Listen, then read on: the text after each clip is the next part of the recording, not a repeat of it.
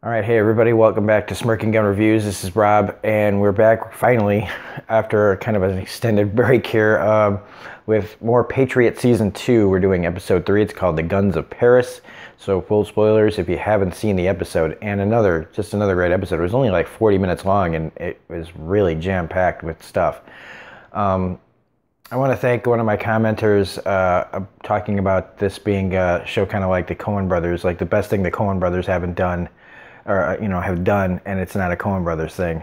That's a really good way of putting this show. If the Coen Brothers actually did a show, I do agree that this would be kind of like, I wouldn't be surprised if their name was attached to this at all. This episode takes place right basically here, the starting point, where we see him jump off the building to get the gun that he needs. He needs the address of the guy who has a gun. This is what he's willing to do just to get the address. And it shows how hard it is to get a gun in certain areas of Europe. And I think that's a really nice and interesting detail about this, is how they go about doing things in this show. Speaking of which, I also really like the whole thing with him in the box and the other guy who calls himself Spike. The better explanation of the jellyfish problem, because I didn't know that jellyfish regenerate. I just didn't know that. So I think that's a really cool idea that, jellyfish, you try to kill one, it can regenerate and make two, and the whole process of you try to solve one problem, you make two throughout this whole thing. Last season there was a lot about problems with the A to B. Now we've got like the jellyfish problem, and I really enjoy how this show takes these weird little concepts, very kind of I don't know, it's a thinking show. I love that it's a thinking show. Like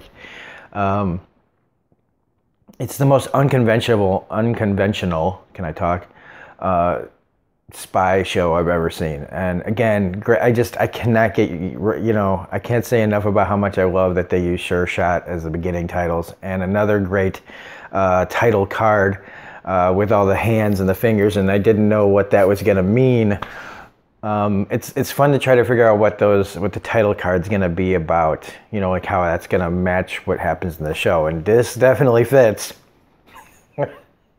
The fingers are definitely a problem. Another great part of this episode is Kurtwood Smith's Leslie Claret, who, again, Kurtwood Smith is just so phenomenal in this part. And we get to see, again, him and Terry Quinn face off in a nice way.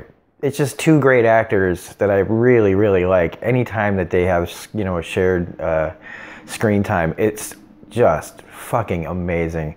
It's kind of like how people were freaking out when Al Pacino and Robert De Niro had, screen time in Heat. These two good actors that finally, have never worked together. And I feel like that's kind of the same kind of comparison of just getting these two guys together is always just an amazing treat to watch.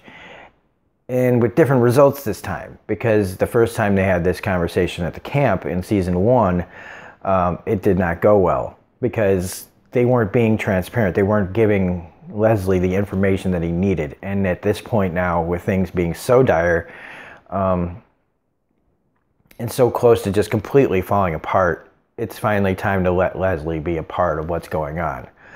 And that's how things change, and how it all kind of goes back to Leslie's life, that Leslie's has messed up his son's relationship with him, and how John's father is expressing to Leslie that he's done the same thing to his son by telling him about being an intelligence officer. Everything that's happening is not John's fault, it's his. And I love that he's taking responsibility for it. And with Leslie being this kind of proud person, even though he is all about the cocaine now again, which is great. Even up to explaining why he picked the hotel so he could score coke. But now that he knows that they're basically on common ground, Leslie is able to, try to give John a real chance because of the same situation with his son being like estranged from him. Meanwhile, we have the three fucketeers, as he calls it, Michael Chernus's character Ed, where Dennis, Birdbath, and himself are discussing the different ways that they've failed John, and then how they decide to stick together to try to help John because he needs real help. Meanwhile, John's wife finally brings back Agatha's daughter back to her, but then immediately she gives her back to John's wife.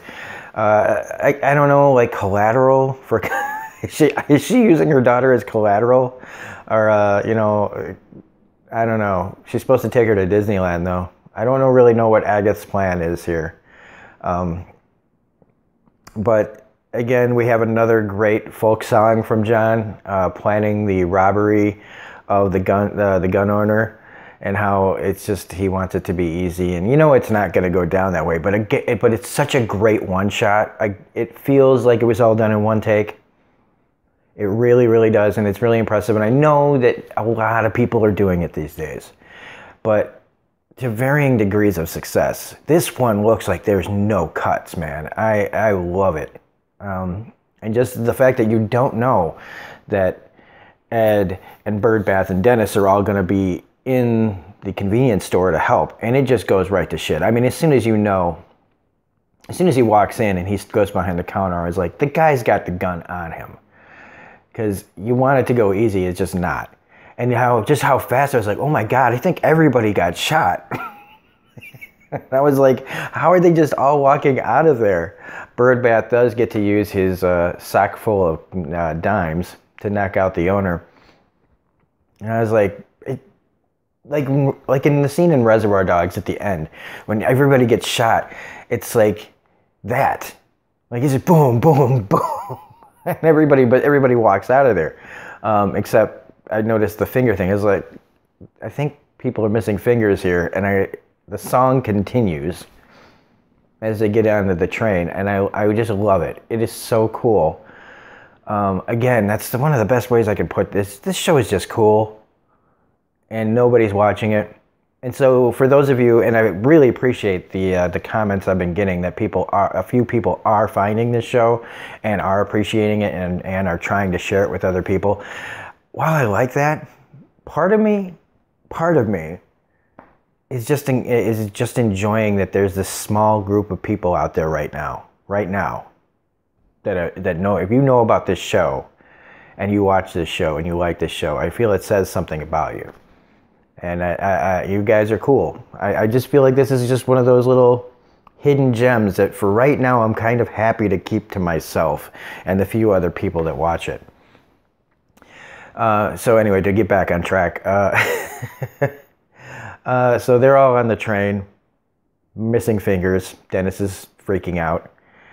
And I love the whole, let's find a disgraced veterinarian, because again, of course, Ed is just obsessed with pop culture and movies, and if it's done in the movies, then we can do it. That logic. Yeah. That's not going to get you too far. So John, they all decide to separate once the cops know that there's somebody on this train that's probably a part of that robbery. And what we don't know is that this is also the same train that John's dad and Leslie are on. And this is where Leslie and John get to kind of have it out quietly. John explains himself to Leslie. And I love in this scene how bad John was at explaining McLaren's pipe business work, how other people just rattle off their nonsense, because that's what it sounds like. If you're not familiar with the pipe world, everything that they're saying just sounds like gibberish. But they know what it means, and John can never pull that off. But when he's explaining his intelligence work to Leslie, who is a very technical person, and explains the intelligence work in ways that a very experienced intelligence officer might explain things, kind of like, instructions in a manual that aren't very clear to you, but if you wrote them down, you understand exactly what's going on in those instructions. And I think Leslie appreciates that understanding of his own job. and he can explain it to Leslie as Leslie would want to hear it, in a very technical way instead of a very dumbed down way, which is just, I'm an intelligence officer and I'm trying to save the fucking world. So, and then when the cop comes to and follow the little blood trail, and it's a blood drop, a drop of blood falls on the ground right in front of the cop, in front of John, who is looking very guilty. They all blame it on Leslie's bloody nose, which again, then Kurtwood Smith's Leslie just turns and he's like, you know, I really like let it rip this week. And I loved it. He's like just telling the cop basically, hey man, I'd like to party. And I've been partying pretty hard. And so, and Louis goes, you know. And so the cops, you know, thinks that the blood trail is from a bloody nose of Leslie's. And finally, you know, they shake. They have to do it lefty because John's missing fingers. And John and his dad go to get the finger back from the convenience store. And I love how the tables are turned here. That John's dad is the uncomfortable one. He's in John's world now.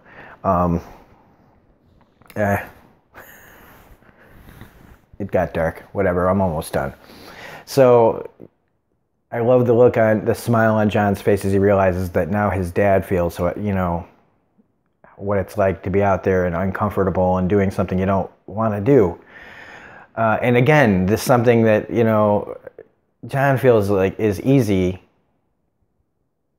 but you know it's not going to go that way. Because as soon as they get to the convenience store, we have the detective in there, whose father, we were introduced to her just a little while ago, and John was saying that his father was a tugboat captain and Leslie's dad was a tugboat captain. None of the, you know, like Leslie's dad is true, but there's just this whole motif, this whole theme of tugboat captains in this show, and we find out that the detective's dad actually is a tugboat captain, which is just another weird little coincidence that they throw in here that I just love. But anyway, they walk in, the detective's there, John's dad immediately faints, passes out, revealing John to them. So they know he's there, and it ends on this cliffhanger, which I was really upset about because I really wanted to see the aftermath, which I mean I will as soon as I watch the 4th episode. But damn it, I really wanted to see what's next, and that's it. So anyway, Guns of Paris and the missing fingers that go along with it. Another solid episode. Just great. And I'm sorry that it's been so long since I've been able to get some videos up, but I got a lot going on in my life right now. So yeah, that's it. So anyway, if you liked this review, please hit the like button, comment, share, subscribe, all that jazz. Otherwise, this is Rob at Smirking Gun Review saying we'll see you in the next video, and have a great day.